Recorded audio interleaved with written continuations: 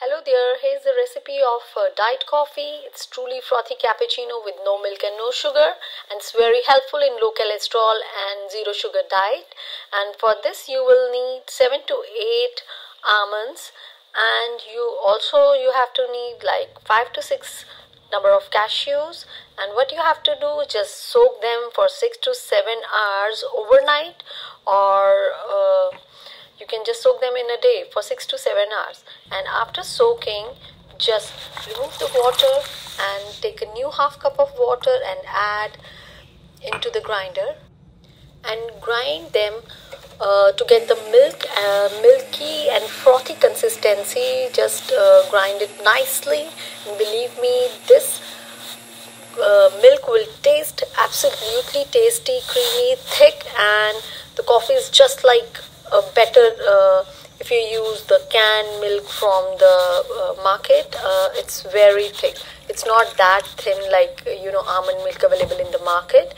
And if you want, you can add a little bit of water and then heat the milk at low to medium flame. Just heat the milk so that you can get a nice hot coffee. So for sugar, I'm using the zero sweetener, that's monk fruit with ethanol. You can use dates, soaked dates also, if you don't want to use the sweetener. And I'm adding coffee regular. You can choose any coffee you want.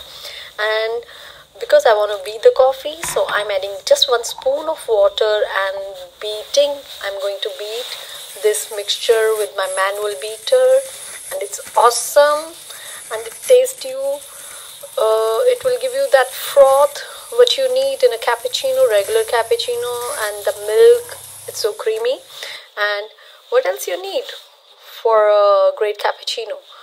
And especially if you are on a diet and you're watching your carbs, and you're watching suppose you're on a low cholesterol diet and you are vegan, you're lactose intolerant, this is a must for you guys. And the good thing is that it will suppress your hunger also, because the nuts are having their own richness and taste, and it's delicious, guys.